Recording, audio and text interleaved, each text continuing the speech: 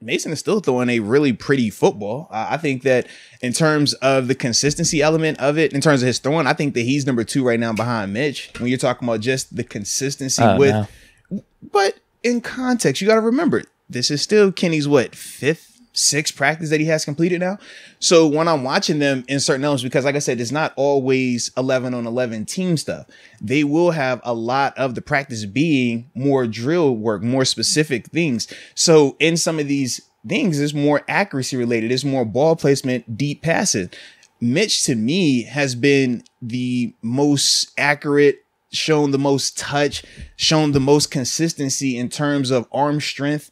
I don't think I've seen one pass from Mitch when we're talking about the drill portion, not the team portion, just the drill portion, where it's been a football where I'm like, oh gosh, that was a little low. That was too high. That was a wobble. That was a duck. Like Mitch has just consistently every single day, it looks a certain way. And that comes with being a guy that's been in this league for multiple years. That is how veterans practice. It's always going to look a certain way. That's what we say it's hard to beat out a vet in practice. It's going to take like either a guy doing something astronomical, that vet slacking up, or more than likely you got to wait till the games happen to really try to expose that vet or have that young guy really do something special. Because in practice, Mitch, you're not seeing bad plays from Mitch.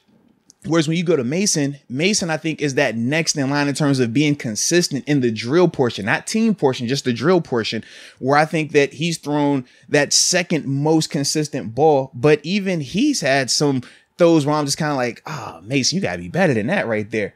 But then the same could be said about Kenny, but with Kenny, it just happens more frequently. I think that Kenny has a pretty spiral. Like when he throws his spiral, he has one of the prettiest spirals out there, but the consistency with it. And this was part of where I laughed to myself and I was like, I get when people keep bringing up the hand part, because you can tell at times, not that it's going to affect him. I don't think it's going to affect him to an extent where we're all going to be feeling it. But when you're watching him in a drill setting where you're throwing 10 passes back to back, after I just saw this guy throw 10, after I saw that guy throw 10, and I'm looking at how their spiral comes out, the pop on their arm, and just the consistency with it. Whereas with Kenny, it's like if he threw 10, 7 of them are on the money, but then he's going to have 3 where I'm like, man, was that because of the hand size? It was kind of flop. You know what I mean? Like almost like the ball was too big for him. But once again, this is when you're talking about in a setting where you're doing it back to back to back to back. Rapid fire. Right. You're not going to see, most people aren't seeing that element when you're talking on Sunday because you're not throwing 10 passes in a row.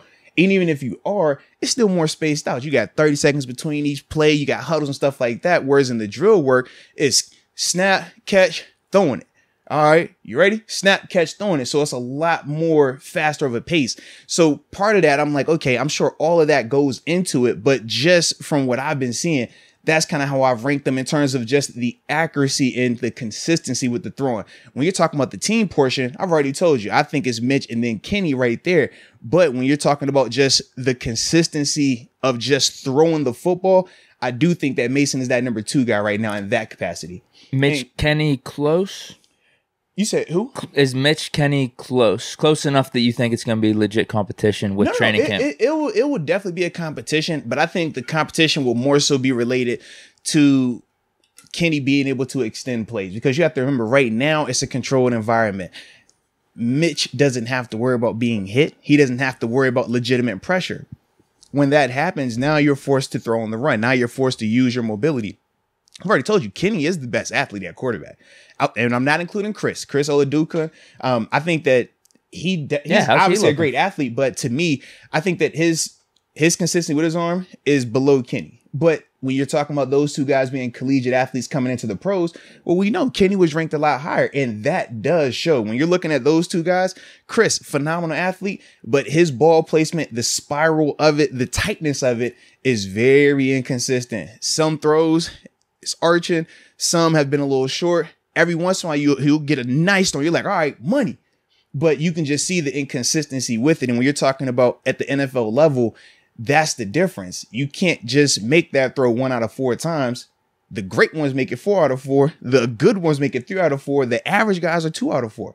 So you can see the importance of making those throws consistently every single time. And with the younger guys, Kenny and Chris, they're going to pick that up. They'll get improvements in that area. But That's why, to me, Mitch has been the clear front runner throughout this process, because he's just been through this more often. And you could just see the comfort level and just understanding how to practice as a professional. No. I think there's a lot of good things being said about all these guys. Absolutely though, is, right? yeah. With Kenny, looks like he's got some leadership. Mitch is looking good just because of how long he's been in the league. Yeah, and he almost just looks like he owns it. Yeah, he looks like he's been QB1 before. Right. That's what it looks like. Whereas Kenny, you can see he's doing all the little intangibles. He's on the field early. He stays after. He's trying to talk with guys. He's doing those things, right? But you could just see the on-field part, it takes time. Yeah. And that's normal. It's like I said, I don't think that anyone should be nervous about it. It's, oh man, we got to get rid of this competition. Like, no. This is a part of that natural progression. Kenny isn't passing Mitch in OTAs. Kenny's move is when the preseason starts. This is all him getting prepared for that. And Mitch understands that as well. Mason does too. So this is all a part of that natural progression. So it's not it's a terrible pick or anything like that. I just think that that's just how it goes when you're talking about the quarterback position in particular, man.